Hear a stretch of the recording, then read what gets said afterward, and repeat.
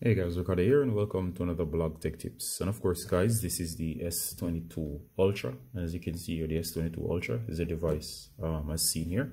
Alright guys, so today I'm going to show you to fix this error here. And of course the error is the voicemail number not set. And it shows you here that the voicemail number is not set and it shows you a new voicemail. Normally it doesn't show up. However, if somebody were to call and leave a voicemail, you might have it pop up on your device. So I'm going to try some things that normally we could try to get rid of the error that says that voicemail number not set.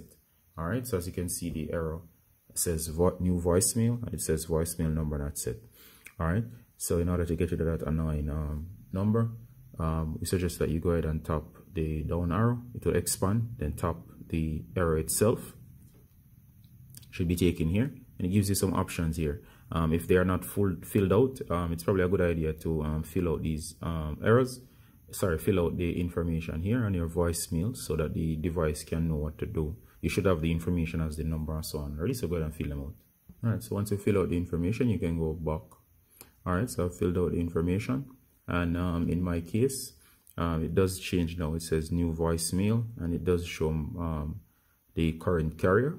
Alright, so if I tap, you'll see it will call the voicemail. Alright, so as you can see, it now knows the voicemail menu, and it does become a functional button. However, some might not like it still, so let's try something else. Go ahead and long press, hold and press. So in other words, long press. You'll see a bunch of options here, and it says deliver quietly. That's an option you could explore. You can hit settings, and of course it does show the setting here. Of course you can't turn it off there, but of course let's try something else. So if we long press and go to we could turn off notification, but it doesn't allow for that.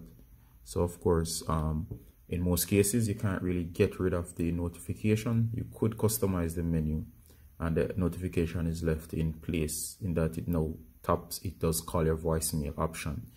It depends on your carrier, it seems. So of course if you have this option, in some cases if you long press the option, you can temporarily get rid of the option for like 24 hours or so. This one doesn't allow it on my S22, but of course this is the best I can do in terms of the menu and what is allowed to do.